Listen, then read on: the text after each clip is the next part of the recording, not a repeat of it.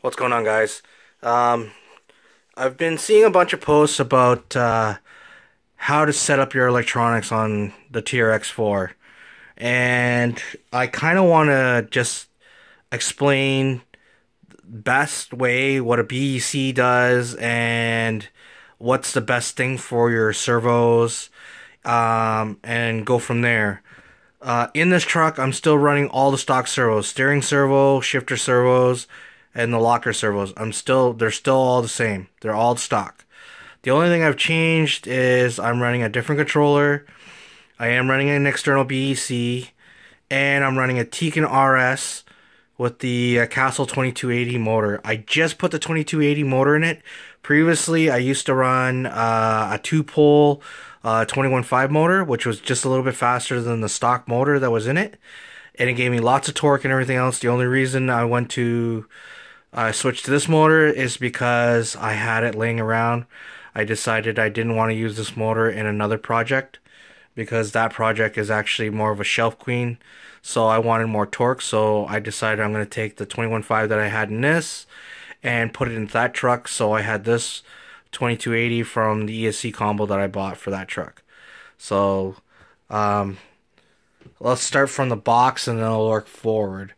As you can see in the box, this is my LiPo. It's just a 4200 shorty pack. I run these packs just because it's nice and small. I could have ran it in the cab, but I think down the road I'm going to put an interior in this. Who knows?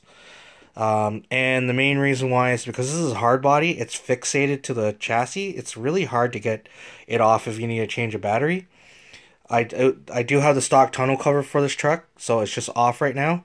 But if I'm in the trails, I can just pop the tonneau cover open, pull the battery out, and switch it no problem. This here is my LiPo meter. This tells me my voltage of my LiPo when I'm in the trails and that. Just because when you run an external BEC, you never know when your actual battery is actually dead. Your servos still work, it's just your truck won't run properly. It will just act all funny.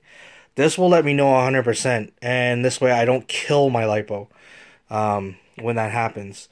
I actually have a 3-position switch right here. This is my on-off switch for the truck. I have it wired to my BEC and to the speed controller. Now, the reason why, when you're running an external BEC with a lot of different ESCs, especially with the ESCs that have on and off switches, the ESC switch has to be on too with the external BEC powered to actually work properly. You can't leave the ESC power switch off. That's actually a no-no. You can actually damage the ESC that way. So, this way, I actually have what I call it service mode for myself, especially when I'm working on the truck, and then I have run mode. So what I'll do is I'll pop the body off and then I'll explain that all. So the cab's actually put on with magnets, if you guys haven't seen my other videos. So, as you can see, this is my truck. There's my Tekin RS and the 2280 motor. It does have a sensor wire hooked up to it. It's just a little short 50mm sensor wire. As you can see, stock servos. And yes, I am running the stock steering servo. The only thing is this here is a metal servo arm. So I don't have a plastic one. Oh, actually no, this one still has a plastic one. I haven't ordered a metal one for it yet. This one has the metal one. I forgot. So, we'll continue on. These stocks, trx4 servos, without true 6 volts and 5 amps to them, they burn out. That's why you guys have experienced a lot of burnouts with these servos. But they are great servos as long as you run good, proper, clean voltage to them. Now, the stock XL5 ESC only has, it is 6 volts, but it only, when it's at run mode, it's like 5.5 volts, and it's only a 2 amp draw. So that's why these start to fail. These need a true 6 volts to these servos, so that's why, since day one, I've been running an external BEC. Now, yes, all my stuff is waterproofed, and I will explain how I waterproofed it all too. I am running a different controller. I am running a FlySky 10-channel controller now. The reason why is because I wanted the independent controls of my diffs and everything else, and because of all of my other accessories. So I recommend running an external BEC if you're running the stock XL5 and stock servos and everything. Now, the reason why, again, like I said, I explained with the amperage on the actual XL5. Now, a lot of people are worried about, yeah, you know, okay, I'll put an external BEC in it, but then, you know, once you plug my battery in, it turns on. Well, there is a way around that, and like I said, you can actually put a switch on it. So what you do is you just put a power switch in between the positive line. So you run the positive line from the BEC to the switch, and then to the switch to your power source. That's how you do it. Then you have an on-off switch. Now, mine's a little bit different just because, as you can see, I'm a little bit more tech savvy and I like to do things a little differently. But because I have a Tekin RS, the power source has to be turned on too. So because I wanted to turn it on and off, I actually had to use a special switch. This switch is not a regular 3-pin switch. It's actually a 6-pin switch. I don't know if you can actually see it. It's right there. So instead of having 3 pins, 1 in the center, 2 on the ends, it has 6. So 2 in the center, 2 on each ends. But it's actually separated. So it's actually 2 switches in one. So that means this one side is wired in for the ESC, and then one side is wired in for the BEC. But I have it wired up so when I flick it, let's say towards the wall of the box, only my servos will work, not the ESC. The ESC will flash, but you didn't hear a beep or anything. If you guys know what a Tekin RS will sound like, it beeps when you turn it on. As you can see, it just flashes. So, here's my controller. Steering works. As you can see, my lockers work. My 2-speed. All of it works. Except for I have no throttle. No brakes, no throttle, no nothing. This is what I call service mode. I like this because if I'm working on the truck and I need to check out my servos or anything, the truck won't take off on me if I hit the throttle by accident. Now, if I put it back in the center, it turns it off. But when I pull it towards the back, you can hear the ESC turn on and everything works. So, as you can see, steering works, all the lockers work, 2-speed works, but I have throttle.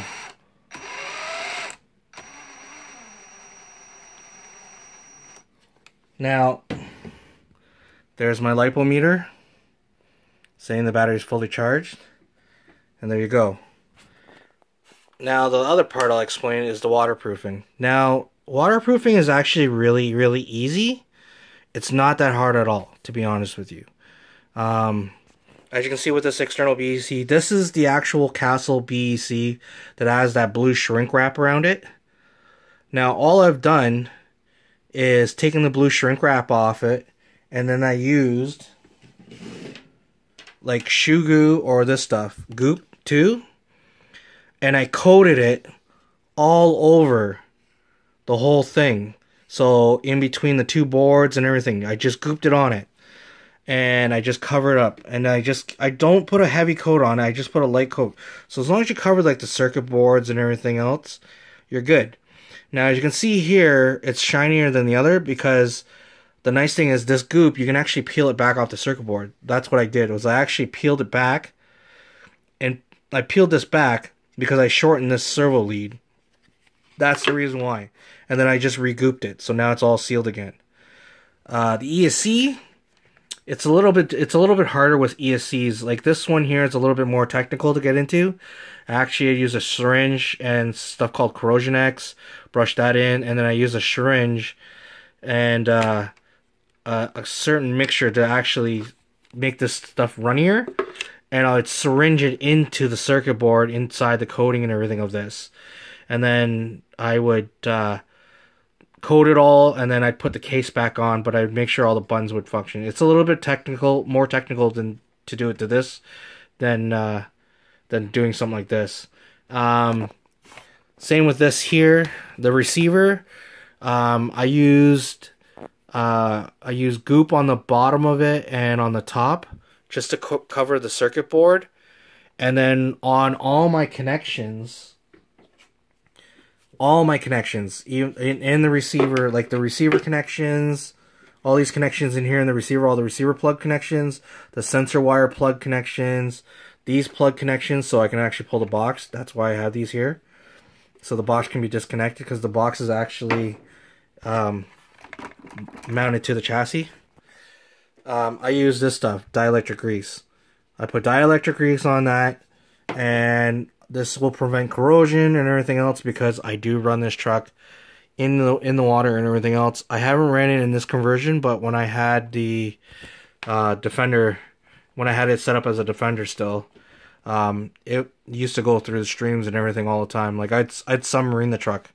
I'll still be doing it to this truck. I'll still be submarining and everything else. So it's gonna get the same beating as it was before. It's just that it's hard body because, as you can tell, pretty much all my trucks are hard bodied, and that Defender body is not actually mine. That's actually a customer's.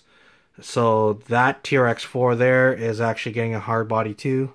I have 3 TX4s and they all have hard bodies. So I hope this explains it a little bit better for you guys about the electronics. You know, if you have any questions, please feel free to ask.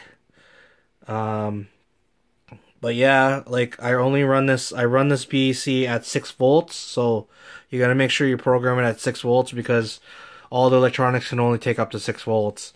I don't see the point of running 7.4 volt servos and all that kind of crap. To be honest with you, all my trucks run 6 volt servos because you can buy 6 servos that run 6 volts, and they're nice and strong. Like this one here has a high-tech servo in it. It's a titanium geared one. It has 400 ounces at 6 volts. And I don't need anything more than that. And this is a shelf queen. So that truck there has a ProTech T100T that's been waterproofed. That's 200 ounces at 6 volts. And that's my competition rig. And that servo has never failed me in any comp or anything, and that thing has gone through hell and back. And this truck here is 7 years old. The only reason it's looking like that is because I finally decided to redo the body on it, so that's why it's sitting like that. But that truck has done me well, and that servo has been in that truck since day one. You know, you'll hear all these guys running these overkill servos and everything else, but honestly, you run these overkill servos and you're killing your runtime. You know, the more voltage you put out, the more amperage it needs and everything to run, and the less runtime. Like, I have guys that are running 6,000 milliamp batteries in their trail rigs and everything else, and I can outrun them. I can run a trail run longer than them, and it's just because, you know, I have my electronics set up properly and everything. Now, another thing that is a big must, is endpoint adjustments.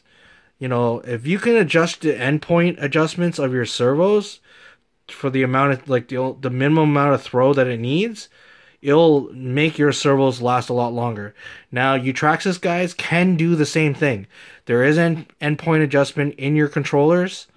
It's a little bit harder to go through the settings and everything, but there is a setting menu you can do by blink, and then you can do the adjustments that way. Or if you get the Bluetooth module for your controller, then you can just do it right off your iPhone or Android phone, and it's actually way easier that way. So it is worth the investment for the Bluetooth module because you have way more adjustability and everything else. You can change everything else on your controller. But if you're like me, I'm a stick radio guy when it comes to my trail trucks and everything. That's why I run one of these. This is an FlySky i6 controller that was a 6-channel, but it's been reprogrammed now for 10 channels. So all these switches and everything else is an independent channel. And then these have been locked out, so this is just my throttle, and that's just my steering. So, nice and handy, super cheap. You know, you can get these controllers with a 10 channel receiver for, $70. So it's a must. And if you guys have never used a stick radio before, honestly, don't hate on it until you try it in the trails, because I have a lot of guys that run the trails with me, and I let them try it out, and they say it's a night and day difference. It's more precision. You get more precision out of it, especially in the trails, than a pistol grip radio. So, honestly, don't hate it until you try it, right? So, but I hope this explains a lot of the electronic sides and what's the benefits with the external BEC and how you can waterproof in that. If you guys want more, I can probably do another how-to video on the waterproofing for you guys. All right, later.